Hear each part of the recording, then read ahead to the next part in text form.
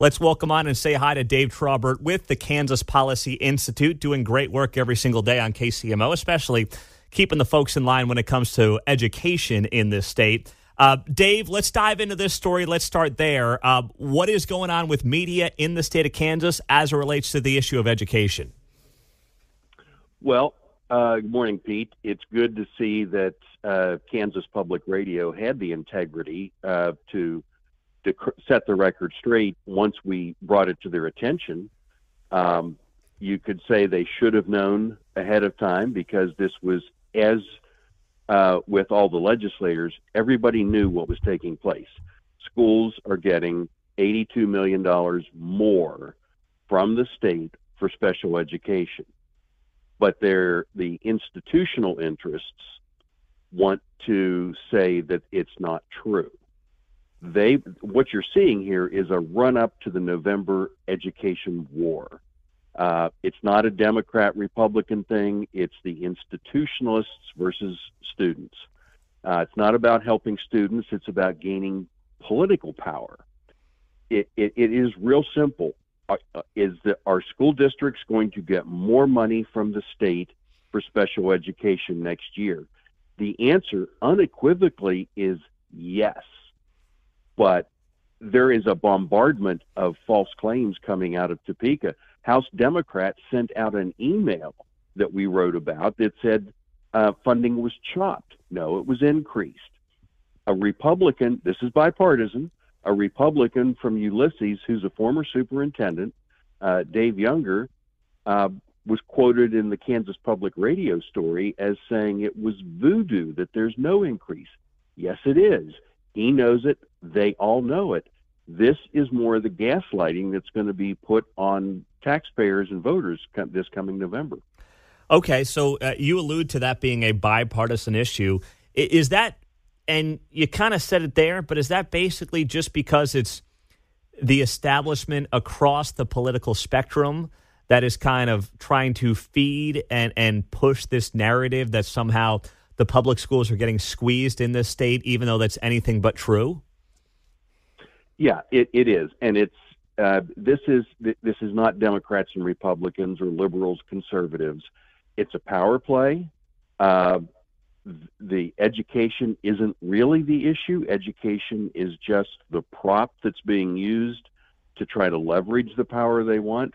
And I say that confidently, knowing how they fight so hard to prevent schools from doing the right things for kids.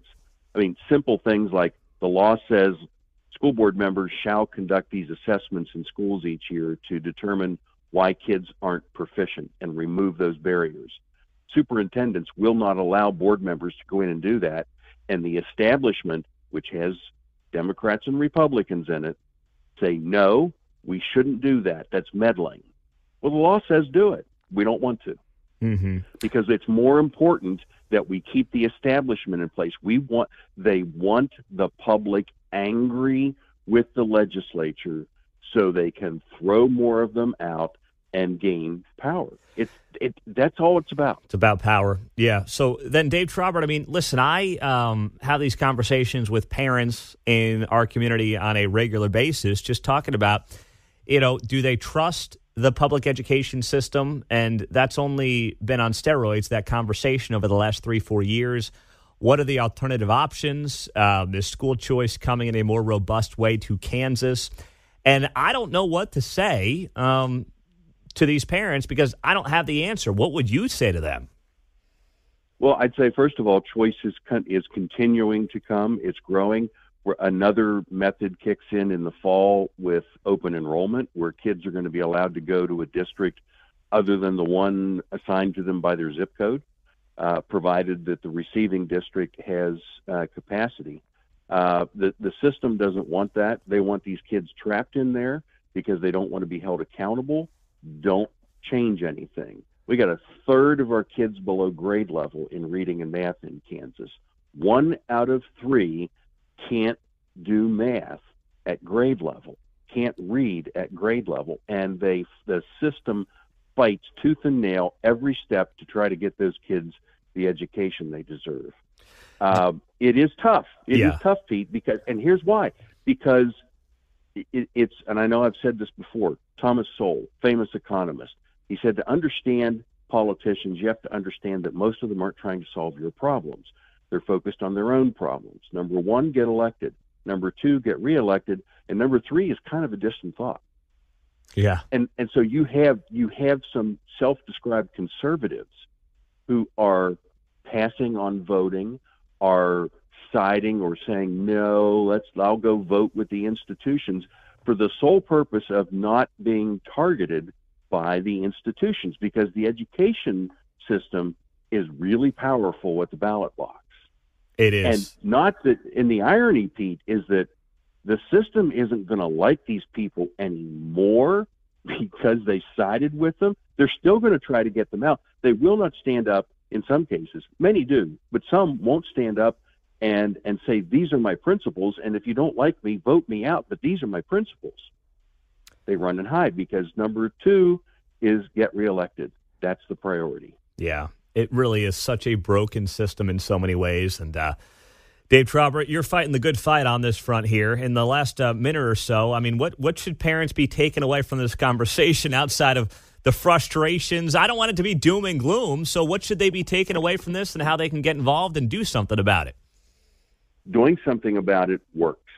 We are so much farther down the road than we were at one point years ago because the pressure has been applied. There is going to be a really good piece of legislation passed, the Blueprint for Literacy. The pressure that's been applied on the school system has finally gotten the Department of Education to embrace the science of reading.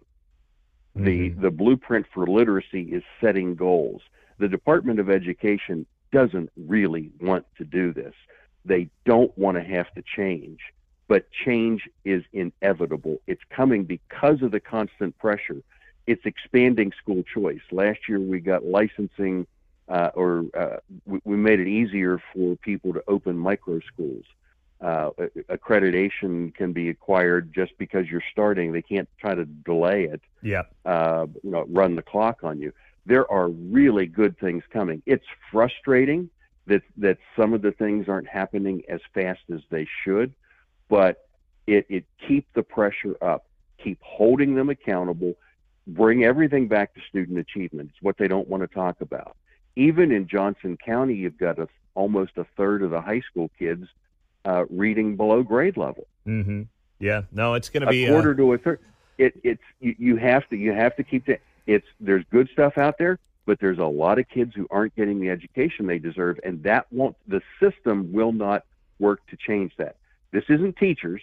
Yeah. Teachers work very hard. This is the managers at the top of the system.